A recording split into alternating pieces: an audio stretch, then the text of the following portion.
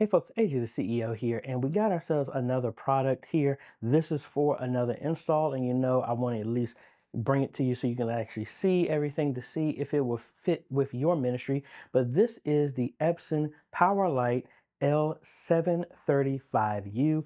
This is a laser projector that has edge blending, which I am interested in playing around with, and comes in white or black. We got this one in black to match the ceiling that we're doing at TCF Ministries. It has 7,000 lumens, so it should be more than bright enough for in there. And we're going to have these connected to some SDI cables and convert it over to HDMI and all that other fun stuff. But let's go ahead and open it up and let's see what's inside. All right, so thankfully these actually came, and we actually have two of these because we're going to be setting these up so both of these are split and run together. So this is going to be interesting. And we're going to start the install of these on Tuesday. Was going to do it on Monday, but I got to take care of a flat tire. All right, so let's get in here. Now, we've installed maybe about 7 laser projectors at this point in time. I believe this is my first Epson. We've done a lot of Sonys, a lot of Panasonics, some LGs. So really liking the fact that with the laser, you don't have to worry about bulbs and all this other stuff like that. So we got our documentation, and I'm gonna pull this out because I have had a bad habit of trying to go through one of these things, because I'm opening this up for the very first time. I don't prep this stuff, and y'all are seeing me do this live. All right, so let's see what's on this side. How are we gonna open this up? Oh, right there. So what is this? All right, so these are power cables, our remote, and it comes with some batteries. And I have no idea. I think, okay, this must be a cover that goes on the back to hide from connection cables. That's what my assumption is. But I am going to put that back because I am definitely not going to use that right now. And I want to make sure I can get this thing back closed.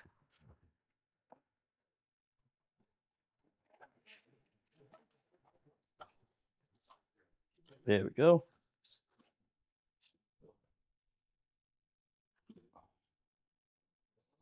All right.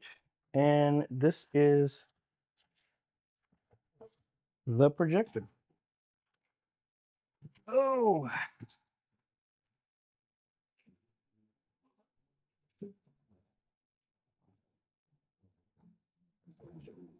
You gotta be careful. The other one is on the floor right over here beside me. So the main thing is when you pick out of your projector, you want to make sure that the lumens, the light generated from the projector, is more than the ambient lighting in the room. Now, the beautiful thing about TCF is, there are no windows in the sanctuary. So the sanctuary is completely sealed. So we don't have to worry about stray light or anything. The lighting inside the sanctuary is completely controlled. So when we did the laser projector, like at Gates of Faith, they have a bunch of windows, but where the placement was, it wasn't a lot of ambient light that got to where the projector was. At Antioch, it's kind of the same thing, but all their walls are white, and it had a whole lot of light bouncing around. And I went with the suggestion that they wanted. If I had it to do again, I would have got something like 7,000. I think Gates of Faith was 5,500 lumens, and that works perfectly fine. Antioch was 5,500, I believe. It works fine, but again, I would have liked to have been brighter. I think Where else? We did something in Charlottesville. It was 2 projectors there, 1 in the fellowship hall. No, 3. And then we replaced the 2 in the sanctuary, put 1 in the fellowship hall. Then we did some at Spring Creek, a bunch of them. All right. So now I want to be careful of how we look at this. I don't want to tilt it on its lens. So let's zoom in here so we can see all of our IO ports. And I'll just hold it up so I can set it flat. I don't want the lens to touch. All right, so when we look at here, we have a USB-A. Hopefully that has power, because that's my intention, is to try and pull power for the SDI to HDMI converter from there. I've done that before, and it says right there, it says 2 amps. I don't know if that's going to be enough, but we'll try that.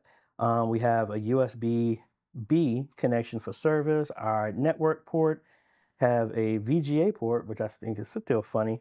Has another computer monitor out, 2 3.5 millimeter audio ins. We have an audio out, so if something was sent here, audio can come out. RS-232C connection there, HDMI out, which is interesting. I guess we could have daisy chained these.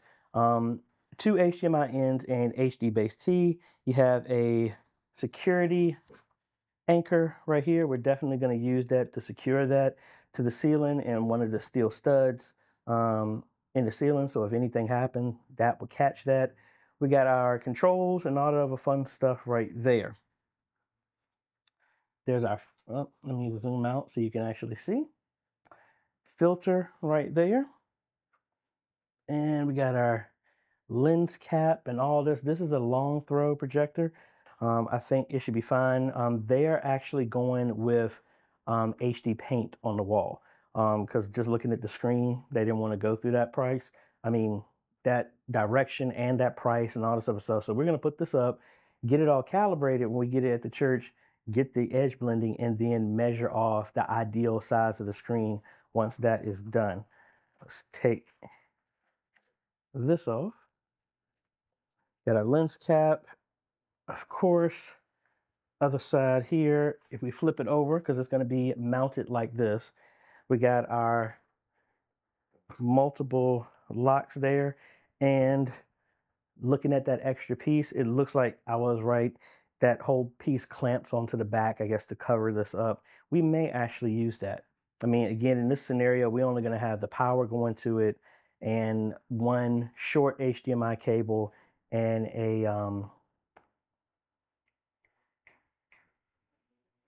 network cable. I couldn't spit it out.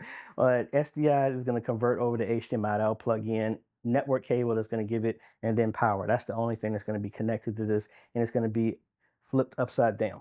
All right, so let's go ahead and plug it in, and I'm going to hook it up to the network, and I want to see what we can see, and I need to get my other camera so y'all can see what I'm looking at, and maybe I'll point it at this wall over here. I was going to put this in the garage, and I have more than enough blank walls so I can actually run this. I might take it upstairs and put both of them side by side and start playing around with the edge blending. Actually, let's do that. Let's take this upstairs. I have more room to do what I need to do with this. So let's migrate this upstairs. Alrighty, folks, we're upstairs in the kitchen. We got this set up against this solid wall. This is where we actually did the other projector. So let's go ahead and get this thing powered on. It sounds like the PlayStation starting up. All right, so we definitely got to get this calibrated. Let's go ahead and turn these lights off here. So you got your 2 knobs up here to adjust vertical and horizontal. Let's bring this up so we can get past the kitchen table. All right. And we're definitely going to be way farther away here. So we're going to try and get the biggest image we possibly can here. And right now it's most likely having me adjust to get the right placement of our screen. So again, we're going to go through this configuration again once we get there because it is going to be upside down. It's actually going to be that one when we actually flip it around. But we'll just set this right now. I did run an Ethernet cable, so we're connected. Let's set our language, date and time. I believe that's right. Yeah, I think it is. I know the time is definitely off. Let's go ahead and adjust that. It is actually 8:34, which is strange. I would have thought it would have pulled from the network, but maybe we can set that. And I'll change that. I think we're at 5. Oh well, we'll come back and set up all this other stuff. Hopefully I can just pull the time from a name server. Continue to adjust the shape and position. Again, I'm not going to do that now because we're kind of fine right here. And that's it. It's looking for sources. So let me set this down. And we're going to go through the menus here and see what options we got. Let's go to home. So we have our main set is looking for a computer. We're going to use HDMI. I don't have anything connected to it right now, but that is fine. We have our LAN. I want to go through settings. So let's see what we see on here. Color mode, select presets colors, adjust volume and speaker. Okay, I wanted more options than that. Um, I'll set this to dynamic for right now. Let's go ahead and, okay, that's multi-projection. I'm wondering when we have both of them set up, how that would work. Now, I'm really surprised. I would have thought we would have some more options on here. So we can connect over LAN. So if I bring my laptop down here, maybe we see it on the network, we'll be able to connect to it. Screen mirroring, probably send the phone over to that as well. HD base T, like that. I do have an adapter, so I may actually use that. That would be easier for me to connect something to for right now. Um, and then split screen. Wonder how that works. So you can have two screens. I guess it's going to pull from your inputs or from all four inputs. Yes, kind of interesting. Let's go back to our menu. All right, this is the menu I went from. I guess that's different from the home one. All right, so we have our brightness. We have all our image stuff. That's our frequently used items, dynamic, all the basic stuff that you will probably want to go into. But again, here, we're going to change this because we want, okay, I guess we can't change that. I thought that was going to be like, what is the default um, connection that you go to? Signal IO. All right. So do you want to do AV output? Do you want to do audio output? You got all the other settings here that you can go through. A lot of this, we're not going to use any volume in any way, shape, or form with our stuff. So when this is set up, we're always going to have that being turned off. This is where we can do a fixed installation in our settings. It is going to be a front projection. This is where we can change. We're actually going to do 16:9 for hours. All right.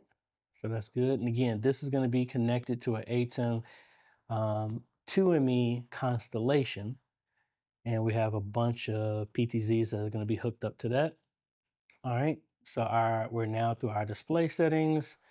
Do you want to see blue on startup? All this other fun stuff, messages, menu rotation, filter notice, auto search. I might actually turn that off. Direct power on, whether it automatically turn on the projector when you supply power to it or not. Um, I don't know. The power outlets for these are going to be in the ceiling, so I have no idea how that's being routed to a switch or it's just dedicated power on. So we'll see. Sleep mode on, selects the period of inactivity. Um, I don't know how that inactivity is going to be because I think the SDI to HDMI converter always sends something, so we might have to play around with that. Let's see, what other stuff do we have through here? Basic settings, nothing really jumps out. And again, I have all the lights on here in the kitchen, so that looks fine. I'm actually gonna move the PlayStation over here. So it looks like wireless information. Can this be connected? I don't think I don't think this will let me actually connect wirelessly.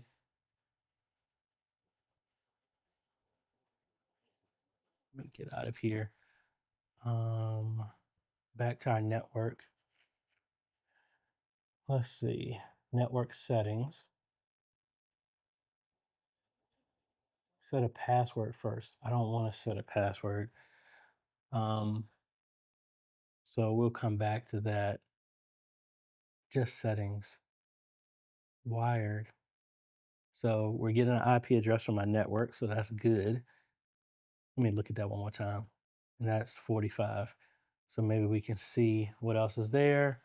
Um, Selects an ID for this projector so you can control it only from a remote. Okay. Might have to look through that. And this is the main feature right here that um, the ministry specifically wants. Edge blending, adjust the overlapping image area to create one seamless image. So we're going to have two projectors with one source going into it, um, but we want it to blend as if it's the same. So we're going to have to play around with that to see how we can get that all set up and everything. So we definitely want to have that on. And this is where we're going to have to go through the settings of all that stuff when we have everything turned on. All right. Memory. And if we need to do a firmware update. So let's see. And it doesn't do it over the network. You have to actually connect a storage device. So you can't do it over a network in any way, shape, or form. Okay. Really straightforward. Let's go ahead and change our input to HDMI. That's HD base T. All right, that's HDMI. So what we're gonna do is hook up some type of device here so we can actually see what it looks like. Maybe the PlayStation. Let's do that. All righty, there we go. We got the PlayStation connected, and I was actually looking at some YouTube videos on here. Let's see what type of. Let's do some Horizon Zero Dawn. Let's see what that looks like here. And I'm gonna pull back a little bit here.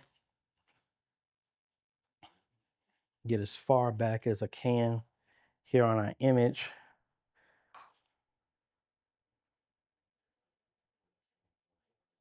and see what it looks like. Now, again, this is with all the lights on here in the kitchen, and it's about 8 o'clock, 8:30. So let's see. Let's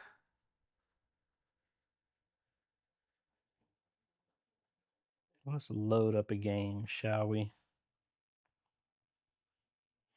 And see what it looks like on here. Again, the audio is coming through the projector. This is something that we will ignore. Now, I don't know how this will work though with image blending, edge blending, excuse me, with both of the projectors hooked up because I don't have a way to hook up both of them. Well, maybe if it's the HDMI out, maybe that would work. So, I mean, looks beautiful. Now, if I turn the lights off, it's gonna look a whole lot better here.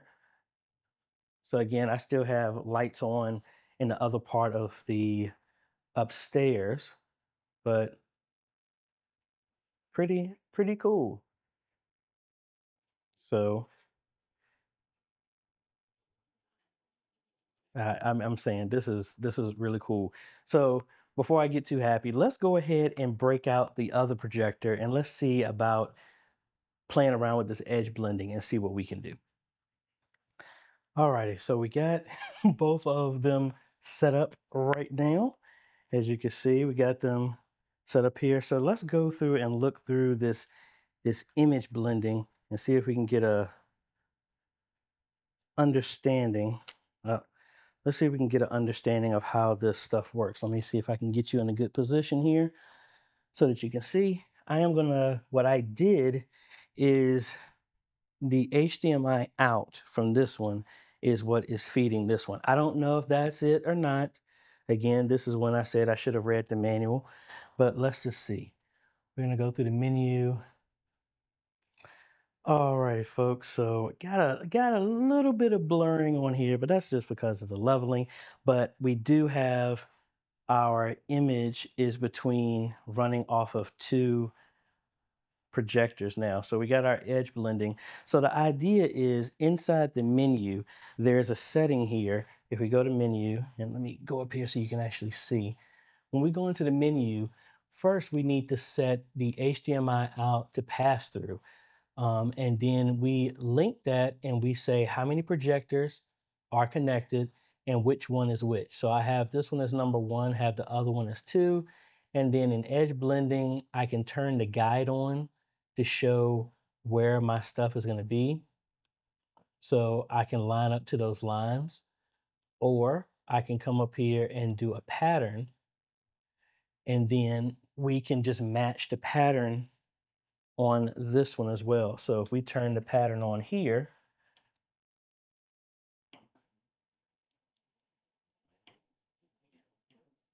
and then the idea is that we match these. So obviously something is off on our settings. So let me back up out of here and let's go back to our menu and make sure, I think my scale is the issue.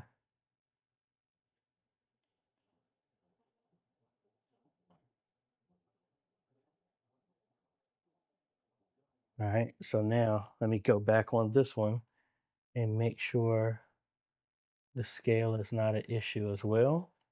We back out.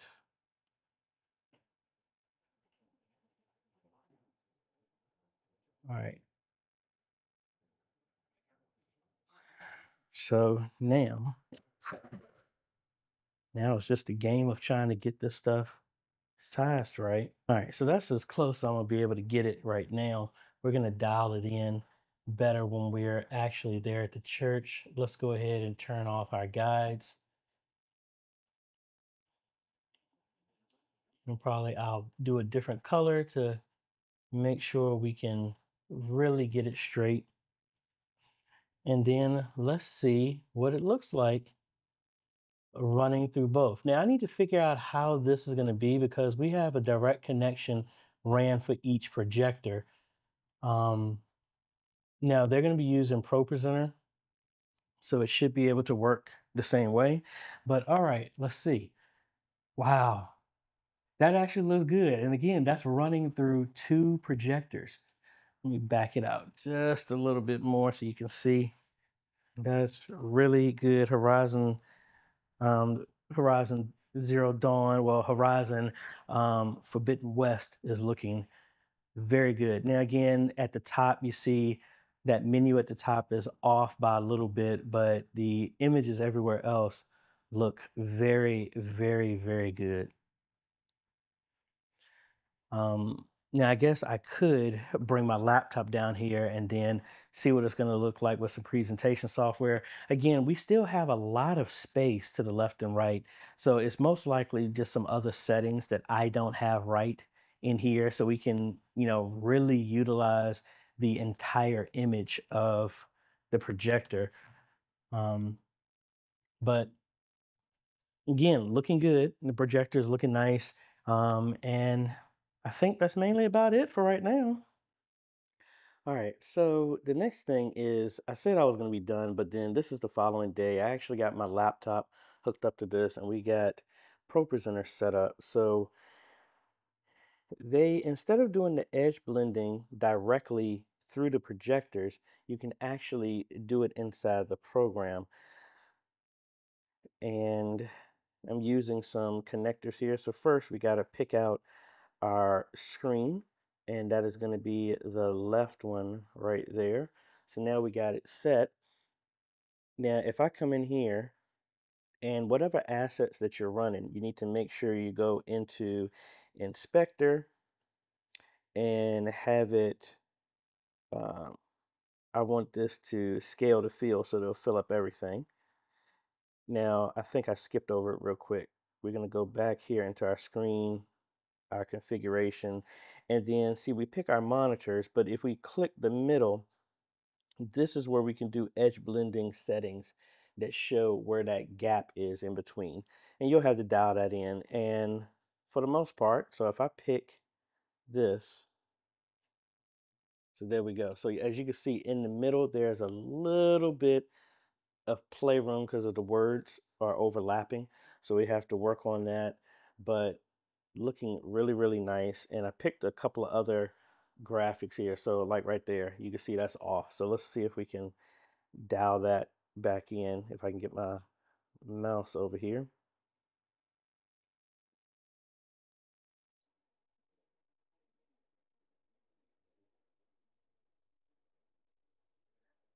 So I think there we go. Because I'm actually spread these apart some more. So it should be side by side. So now we go here. Still just a little bit with the wording. Again, this is the demo. So I have to play around with the words some. But this is just one of the nature of the things that needs to be dialed in. And it could be that, since I have these not overlapping, it could be that I just don't use that feature at all. But again, that looks really, really cool. And put another graphic up here. So that's real slick to do that. And I'm trying to keep my kitchen out of here because I didn't wash the dishes. But that's about it. Alrighty, so that's pretty much about it. Like I said, this was a follow-up from the next morning. Um, Really looking forward to installing these and then playing around with the edge blending. Like I said, once these are in its final position and completely leveled, then we'll be able to really dial that stuff in. There is a software component as well too, but for whatever reason, it looks like the download was airing out on me because every time when I tried to run it, it kept saying that you need administrative rights to run. I don't know what that is. I am an administrator. It won't give me an option to run it, but anyway, it's a software component that I believe that you can actually set up edge blending as well too. But when we get there to TCF and set up everything and have a computer and in its final positions, I'll go over that again if that's the option. But be on the lookout for the install. We're going to be starting back later this week to put all the products that we've been reviewing in the last couple of videos. All of those are going into TCF, and we can see the end result of them. So if you like this type of content, appreciate a like, consider subscribing, hit that bell. That way you get notified when we come out with other videos to help modernize your media ministry. Thanks for watching, folks. This is AJ. Catch you on the next video. Later.